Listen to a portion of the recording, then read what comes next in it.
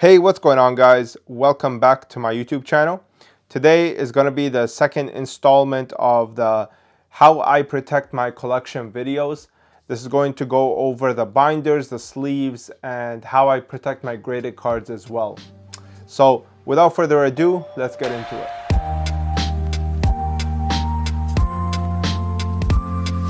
Okay, so to kick things off, we're going to start with my 9-pocket binders. This is going to be from Card Guardian. I really like this brand because of the quality of the exterior. In terms of every binder that I've ever used, I think Card Guardian has the best quality. It really feels premium, it's very plush, and in my opinion, I think price-wise, they're very, very competitive. So in these ones, I actually house my very big sets. So for example, Dark Revelation 1, DB1, things like that. I don't have too much space for things like this because if I was to put these in like 4-pocket binders, it would just get too crazy and too troublesome. So I decided to put all of them in these 9 pockets. So far, I've collected all of Dark Beginning 1. Okay, so this is every single card in this set. Dark Beginning 2, every single card in this set. Dark Revelation 1, every card in this set. So the reason that some of them are orange and some of them are silver is the silvers I would consider to be near mint, so maybe PSA 8 to 9, while the yellows are PSA 9 minimum. So to talk about the sleeves here, I use the silver sleeves from the original Yu-Gi-Oh game. I just use these because I like the way that they fit the cards. I think it's pretty much perfect. I mean, maybe the top could be a little smaller, but I actually don't mind that because it prevents dust from going in very easily. I really like this, and I think it fits well because Dark Beginning 1 and 2 have silver boxes, so the sleeves fit really well with them, and that's what covers DB1 and DB2. These are also some of the older Ultra Pro sleeves. They are called Spectrum. They used to sell these like in regular stores, in hobby stores, but they discontinued them because people would use them in tournament play and they aren't cut exactly perfect, all of them. A lot of people would put like their best cards in the sleeve that's a little bit higher and they would try to cheat that way. But anyway, they basically discontinued these. You don't really find them online, and I was very lucky to find a friend who collected these a long time ago and basically he hooked me up with what he had left. And every now and then they might come up used, but for the most part, I don't ever really see them come up for sale sealed. All right, so this is the first binder that I use. I have to note another thing though, is on these binders right here, the Card Guardians, especially the black one, these do not house 360 cards. They actually house 540, I believe. This makes the binder extremely tight if you fill it up completely. I'm not really a big fan of the 540, even though you get way more value for your money. I just think that if they made the spine just a little bit bigger, it would have done a much better job housing 540 cards, because I'm not against that. The only problem is, you know, if the spine is the same thickness as 360, you're gonna have a problem. I just think that's kind of not a wise decision. They could have definitely made the spine a little bit thicker, but for some reason they didn't. I put up with it because, again, I love the exterior of this. When you touch this, you just feel quality. I love it. Like, I love everything about it. Even the branding right here, it just works great. All right, next up is my second and last 9-pocket binder. This is the second one that I have, and I don't have anything else. This is the Magic Formula from Imperium Duelist, I believe. I really love this because I love the card itself. I love Magic Formula. I love the rarity. I love the way it was used in the show. I just think that this binder is really well done. Another thing that I really like about this is actually the white pages. The white pages here do a really good job contrasting with the Yu-Gi-Oh cards.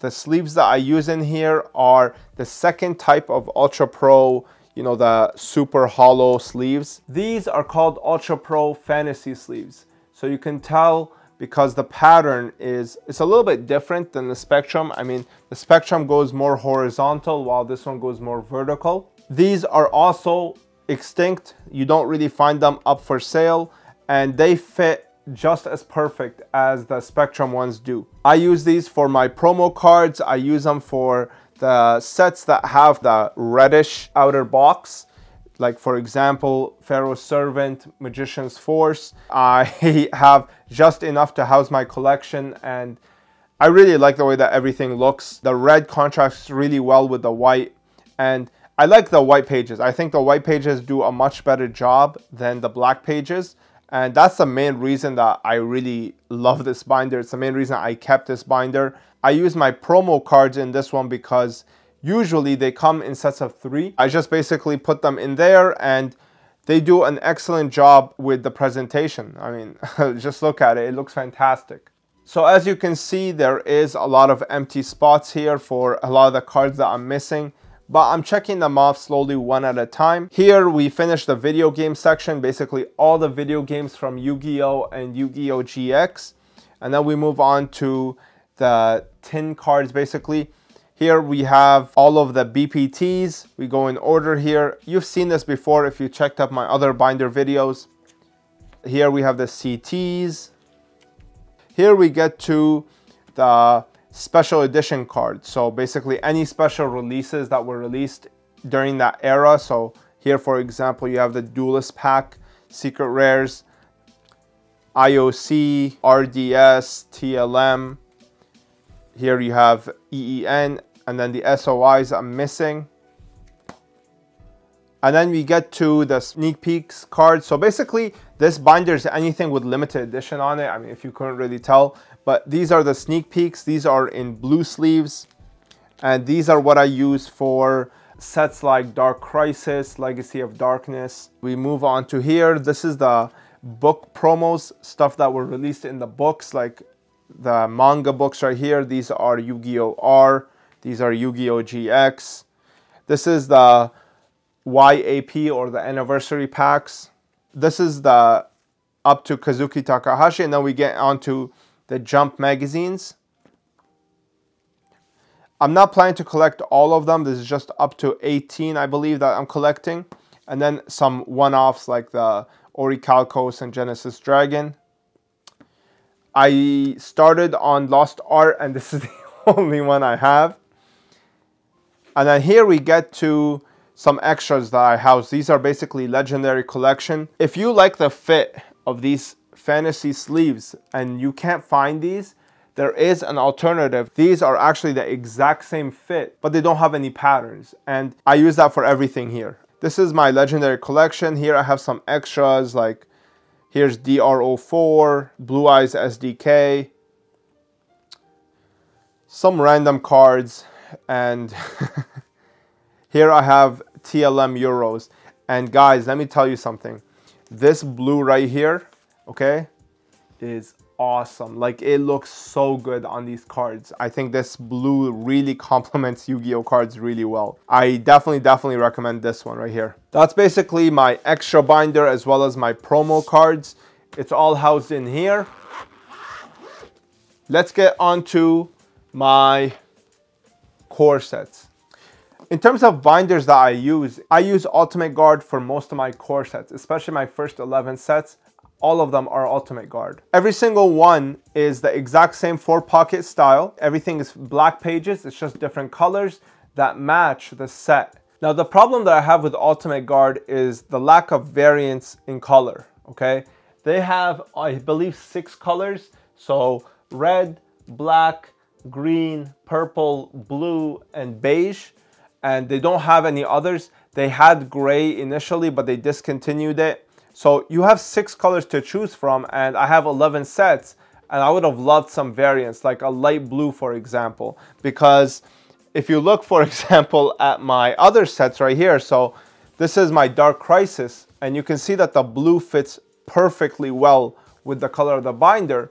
But when you use something like Legend of Blue Eyes, it's not so hot. I do wish that they had a lighter blue. It's not very difficult to do, and I know other carriers provide it. So that brings me to the next topic, which is why I choose Ultimate Guard. There is the option of Vault X. The problem that I have with them is the damn branding is so ugly. Like, they have a big Vault X logo tramp stamped at the bottom of the binder, and then on the back you have a lock. Like, why? I'm kind of forced to go with Ultimate Guard because even though Vault X has more colors, I just cannot stand the binder design. Like I just think it's so ugly. So this is Ultimate Guard. I do wish that I had more colors, but you know, you gotta do what you gotta do, and this is the only option I have available in Canada. The second type of binder that I use is called Itime, and in Canada you have the Ultimate Guard, you have these guys, and then you have Vault X, and I will not use Vault X, so I'm kind of forced to use this. Here I put all of my GX cards, so you've seen this binder before. I don't have any fancy sleeves in purple, so I do use the same thing that I use for my Labyrinth of Nightmare, the plain purple right here. And again, I'm gonna link the seller that sells these size sleeves because these size do not exist anymore. Like Ultra Pro does not make them anymore like this. So yeah, I mean, that's what I use for my GX binders. I have not gotten to the point where I need a second one so far. I'm still finishing Elemental Energy and Cybernetic Revolution. However, I do have another variant of this, which is in black, and I'll probably use that when the time comes and I get to like Shadow of Infinity and so on. All right, so if I had my pick, would I go with these? Honestly, no, okay? There is a better binder out there, and I think that they're probably making the best product in terms of just overall aesthetic as well as a combination of quality, and they are called Dex Protection.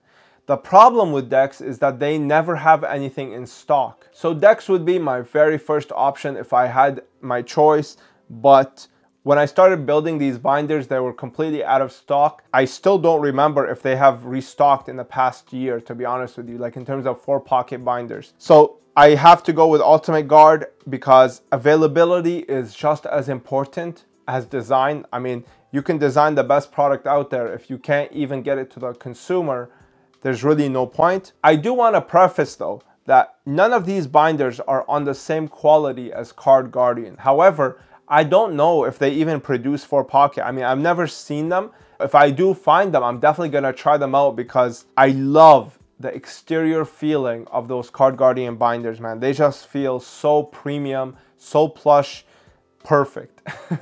But for now, this is what I have, and it would just be too expensive if I was to switch them out. So I'm sticking with this, and this is what I have in terms of cards, binders, and sleeves.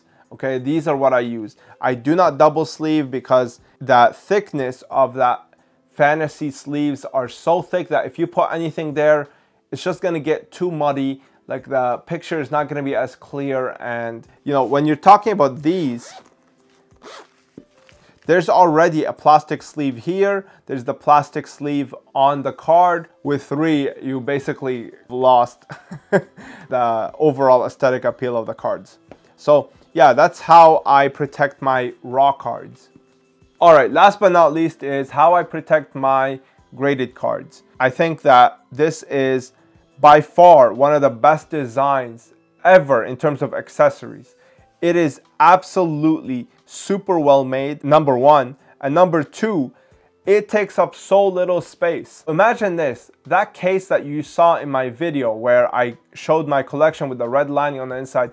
This thing right here is almost 1/3 of the size, and it houses 60 cards. Let's take a look on the inside and let me just show you the brilliant design of this thing. So number one, it's made by Palms Off Gaming. I believe they partnered up with Card X and they brought this product to the United States and North America in general. It fits graded cards perfectly. It fits 60 PSA cards. It fits a little bit less for Beckett because Beckett is a little bit thicker. My whole collection that you saw in that briefcase fits in here, and then there's still a little bit of room. I mean, this thing is incredibly well made. If I was to improve it in one thing, I would probably just improve the way that this cutout right here. I just feel like they could have cut it a little bit more just so that you can see the labels a little bit better. The second thing that I would do to actually improve this design is I would get rid of a lot of the branding. I think the branding is a little too much. I feel like this is just enough. You don't really need that big P with the tree there. I mean, I don't think it's necessary. I think it's a little obnoxious. But otherwise, I really like this product. I actually don't just house my PSA cards in here. I actually house a lot of my super high-end cards, like for example, Black Rose Dragon Ghost Rare. These cases are made by Konami. They're officially licensed. They're from the Prismatic God box. They go for around 15 bucks. I really like them. I mean, if you're not trying to go the graded card route, this is definitely the perfect solution for that. So yeah, that's basically my whole protection guide. I don't really use anything else in terms of protecting my cards. I do have plans of my own to start making my own things because I have some ideas that I feel like the market would really like. Those are in the works right now. You can stay tuned for that. And that's basically that. Hopefully you enjoyed and hopefully you learned something. I'll see you in the next one. Peace.